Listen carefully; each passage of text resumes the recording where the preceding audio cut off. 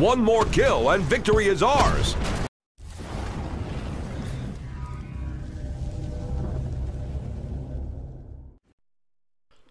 Hi all, this is Skate, and this video is a little bit different to what I usually put up. This is a different game. This is Armored Warfare Assault. It's a game which is currently in soft launch for mobile. It's going through full release through this month of February, and it should be live in every country by the end of the month.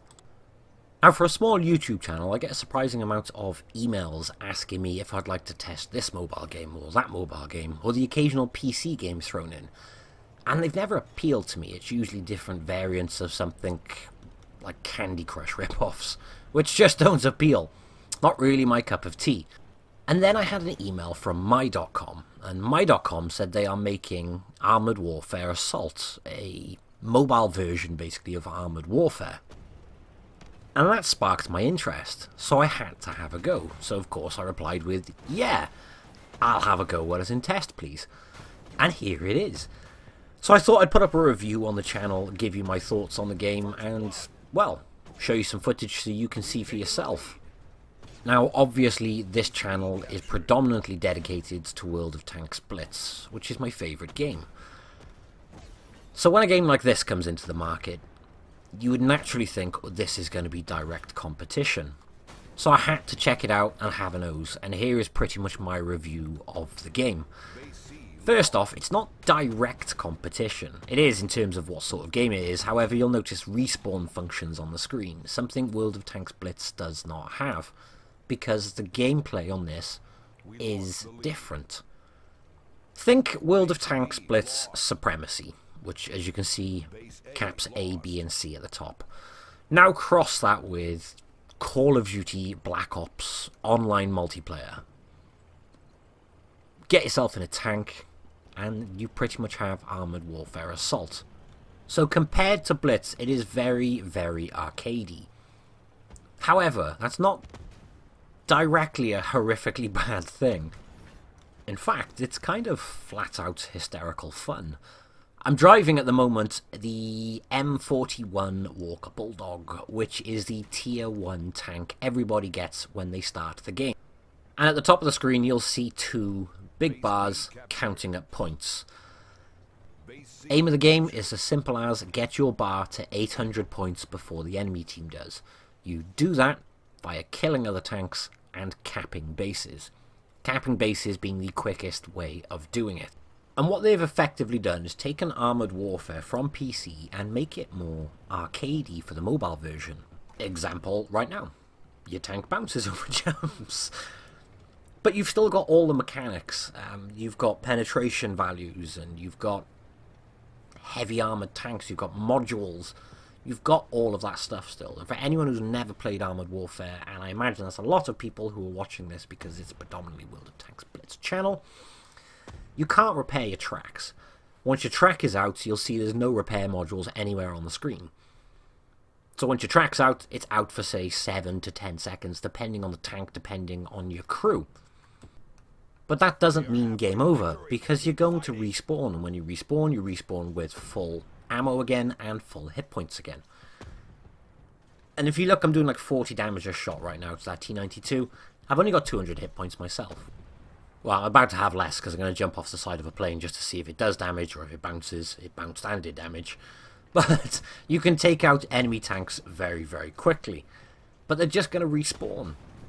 And when they do respawn, they could come back, kill you, and get themselves a nice revenge medal, because that's a mechanic within the game.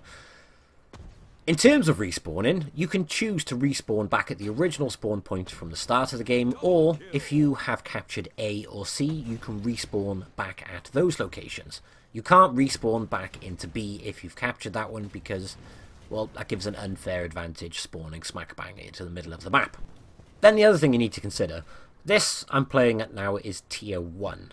Now, at Tier 1 you can penetrate anything with anything pretty much. So things like the different penetrations, different types of ammo. There are rockets on here like the T49A by the way, which can be quite frustrating. But all the armor is kind of irrelevant at Tier 1. It's only more apparent between the different classes as you start to go higher and higher up. For example, a T-54 is tier 2 in this game. It's classed as a heavy tank within this game. And it has a very good turret if you can stay hull down. But look at the gameplay. You need to be flying across the map to constantly be catching bases, to be killing. You can't stay hull down. Which means all these wonderful different mechanics of penetration values and armor more than anything slightly become irrelevant. Because you can't really be hull down. The only ideal situation you could be hull down is if you have captured 2 or 3 bases and you're sticking around one base to defend it from attacks. In that sort of circumstance, yeah, it's possibly relevant. However, if you're not winning, which to be fair, it's really easy and really quick to cap a base, well, you need to leave your nice, strong, comfy position to make sure you win then. And you can't do anything useful with that armor because you're out in the open and you're all exposed, and you've got things like a bulldog flying around which will circle a T-54 quite comfortably all day long. All these wonderful mechanics. Don't get me wrong, you got lots of different ammo on this. You got rockets as well.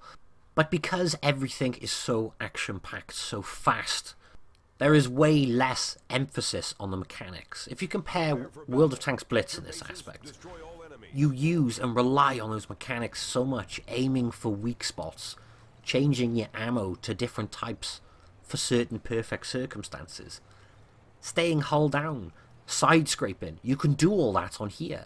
Well, to clarify, the mechanics are there to be able to do all that, but you can't do it because you have to be on the go non-stop. Yeah, you can turn in side scrape in a very quick circumstance when there's a couple rushing you, use that to your advantage. But you can't really stay there for too long and take the team out because they're just going to respawn and come back to you in high numbers. Or if they're clever, they're going to go, nah, screw you, you stay in your strong position, I'm going to go capture every base around you, and you're useless then. So yeah, there is all the mechanics there. You can see the hit skins, you can see we're doing damage with the HE at the moment. We're in a Leopard 1, by the way, at tier 2. But in this sort of circumstance, I'm trying to defend B. This is the only circumstance where I'm not running and gunning and going like a nutcase. So yeah, the short answer to that is, you can use all the different types of ammo, and you can use all this to your advantage, and you will use all this to your advantage, but most of the time, you're going to be going hell for leather. Next up, listen to the commentator. Base B captured.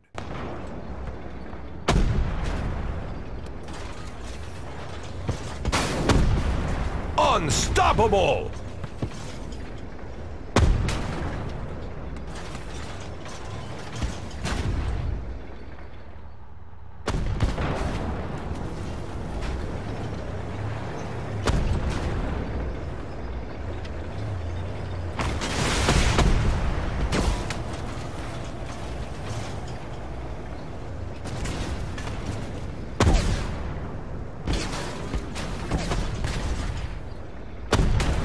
Godlike!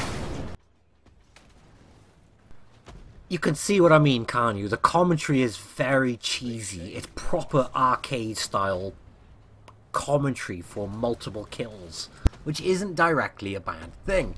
It's just very, very different to what I was expecting.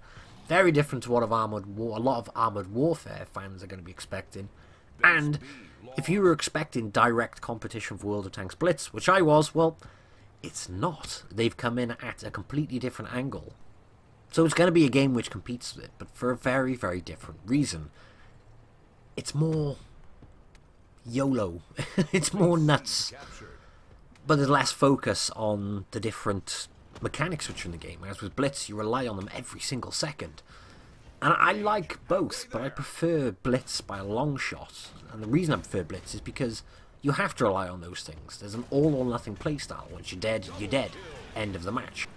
This feels like there's more focus on being silly, just having a bit of fun. In other words, for me, it's going to be, I'll play Blitz predominantly like I always have. This is no replacement for me. However, you know when you have a really bad run or you get frustrated and you just think, ah, screw this, and putting the game down, I'll probably come and turn this on instead and just have a couple of games of just being stupid. Next, I want to talk about the graphics, and the first thing I have to highlight is a pet peeve. Look at the back of my Leo Sparkle. Can you see it? Twinkle, twinkle, sparkle, sparkle. Who wants a tank which sparkles? That, by the way, is the tow cables in the sun. And I don't know why, but at the start of every single match, when it twinkles and sparkles, because it does it a lot at the start of a match, it drove me absolutely mad. Please turn that off. I understand that they've gone for the realism level. It's just... no, it looks awful. Now, the graphics are run on Unreal Engine, which means they have absolutely huge potential.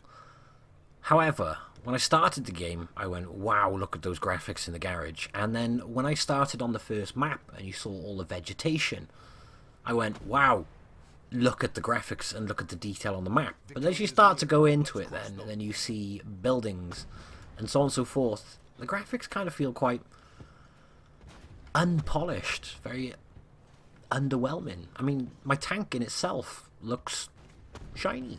I don't want a tank which looks shiny. If you look at my Leo as well, it just looks very bright. I'm going to show you the start of a match quickly, just to give you another example. Look at the tow cables. Non-stop twinkle, twinkle, sparkle, sparkle. Look at them. Non-stop. I don't know why this annoys me as much as it does. Stop twinkling! It looks so ridiculous.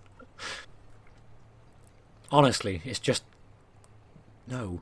But then the other thing, it's not just that cables then. I mean, look, there's a big pool of water. What? Where's the splash? Where's even the effect of going through water? There's none. And then did you see the sparks hit where we hit the ridge as we came out of the water? No. It's... like I said, there's just huge potential, but it almost just feels disappointing at the same time. There's no smoke from the exhausts, which is more important if you ask me. There's no dust from the tracks as you're driving around. Anything like that. I mean, look at my twinkly cables again. All these things may seem very trivial, but if you ask me, they're invaluable to making or breaking the details on a game. And I know this is the first iteration of the game, but I just don't understand why things like that were left out. That's just... they're so important. It just feels like there's so much polishing and detailing needed. I mean, even the stuff on the back of the turret, it almost looks like it's got a bit of a gold tinge to it. While we're on the topic of pet peeves, I want to point something else out, and I'm not going to mention that twinkling on the back of the tank again, because there it goes again. It's the directional controls. If you look at the steering on the left-hand side, you've got the 3 up arrows, you've got 3 back arrows, and then you have the semicircle left and right. Now, I love how they've gone for the realism in terms of the way the tank rocks, it accelerates, it tips back. As you slam on the brakes, it will rock forward. All those things are fantastic little details. However, the steering controls don't feel very fluid. You're driving full speed, and then you press the directional left or right. If you go a little bit too far left and right and you accidentally touch those semicircles, you'll slam on the brakes and just pivot on the spot rather than maintain your momentum. It's because those semicircles are there so you can literally spin and pivot on the spot. However, it doesn't feel fluid, it doesn't feel comfortable, and the tank doesn't feel natural when you're trying to turn and you just accidentally touch that thing a little bit and it just slams on, turns sideways. And you can guarantee it happens every single time when something's pointing at you, when you end up slamming on, turning your tank sideways and giving everything shooting at you the side of your tank. Even if they got rid of those arrows and just put another directional pad like they have on the other 6 there, it would feel a lot better.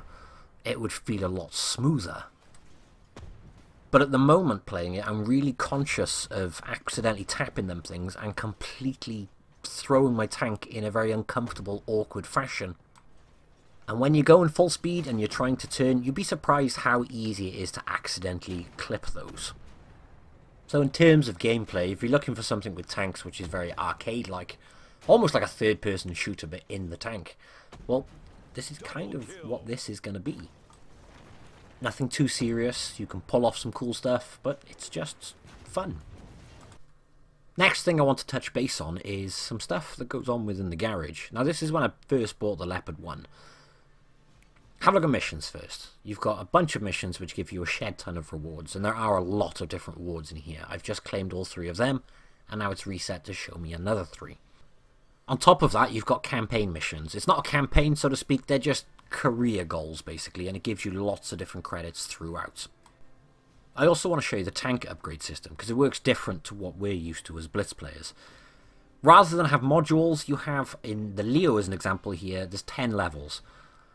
As you play the game, you unlock a certain amount of XP, and you go to the next level. When you go to the next level, you can add an upgrade, and then you pick between one of these 3. Once you hit select, it's then added to the tank, and the power level or power number goes up on the tank. And then that continues then every time you unlock a level. When you get to level 10, you can unlock a special camo for the tank. So you don't have to pay for camo. You wear your camo then basically to say, hey, I've got an elite tank. Throughout the levels, you can then pick up these features. All different tanks have different features, and the features will give you extra advantages in game.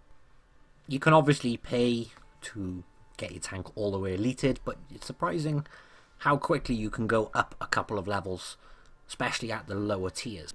So this is a great little system. You don't have a certain module you can unlock.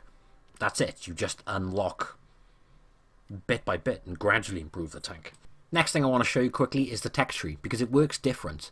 You don't have to grind one set line. I've unlocked a tier 2 tank, and now I can select any tier 3 tank I like from any of the heavy, support, or assault tech trees.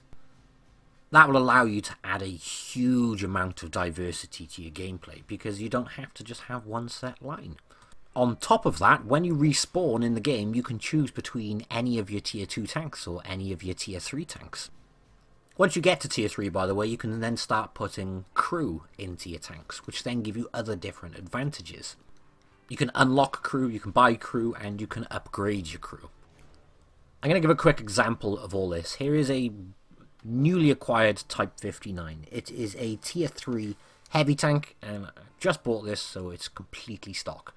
First things first, I'm going to just show you an example of what happens when you level up.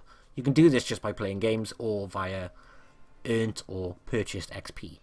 You then get 3 options. You can just pick an option which you want to upgrade first. So obviously I've gone with the extra acceleration. I'm going to increase the level again. You'll see we're level 3 now, and I'm going to add an upgrade. I'm going to go with min spread, which basically reduces the bloom on the gun. So again, increase level. Then obviously you leveled up, then you pay again to add an upgrade. Now this time I'm going to go with the far left, the max spread minus 30. Except you'll notice there was something else there as well, the accuracy while moving. If we now go to the features, I've unlocked one of the features under the passive system, which is reducing the aim spread by 30%. So now that that's fitted, that's an extra huge gain on the tank. Next things then, because it's a tier 3 tank, I can fit crew to this tank. Already came with some crew, however I have crew which have been awarded from doing a couple of missions. So I'm going to compare them, see which one gives me a better boost, or something which I think will suit this tank better. You'll see there's again extra little things you can unlock, extra little abilities. Ability reload on this one, it's an extra little button, and the effect lasts for 20 seconds and then cools down for 60 seconds.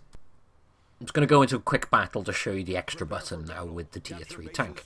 So on the right hand side, just below my fire button, you will see an extra button loading up. That's my quadcopter. Basically it improves my view range for a certain period of time. But depending on what commander you put in your tank, there are several options, including something like an artillery strike. Now the way the artillery strike would work on this game is basically you lock onto a certain target, select that target for artillery strike, and the artillery strike won't do any damage, but it'll completely disable that tank's crew, along with their gun, any weapons, and any special abilities. So it pretty much just leaves it as a driving dud tank for a period of time. So yeah, to sum it up, all in all guys, it's not a bad game. I think it needs a lot of polishing, and I do genuinely think it needs a lot of polishing. But, well, I don't know, it just feels like it's missing something for me. And it's left me feeling a bit annoyed because I just couldn't put I still can't. It just feels like something is missing. As it stands, it's an interesting alternative to Blitz in terms of it's got different game playstyle, but it'll never replace Blitz for me. And the gameplay is very enjoyable, it's very fun, captured. but I just don't find it as intense as it is on Blitz, or as exciting.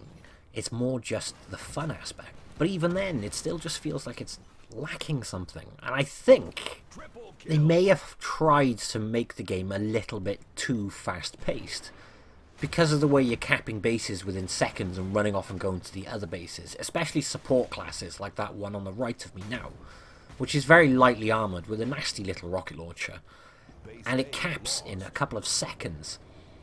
There's too much focus on the capping and going around like a headless chicken, and not enough focus on those mechanics they do have in the game. Which, yeah, when you're looking for something to just screw around with, a bit of arcade action is always fun.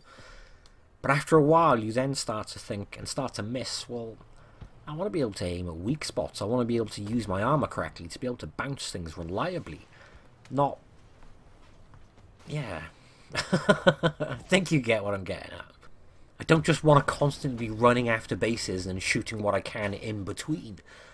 It just becomes a little bit monotonous, as with if it slowed down a little bit, it was a bit longer to cap the bases, and you could defend positions better and for longer. You start to rely more on the mechanics then, and less on the arcadey style. So maybe there's more of a happy balance required. But that's my opinion anyway. And that's pretty much the gist of this video, so I hope you have enjoyed this preview. Thank you all for watching, and I will catch you in the next one. Bye bye.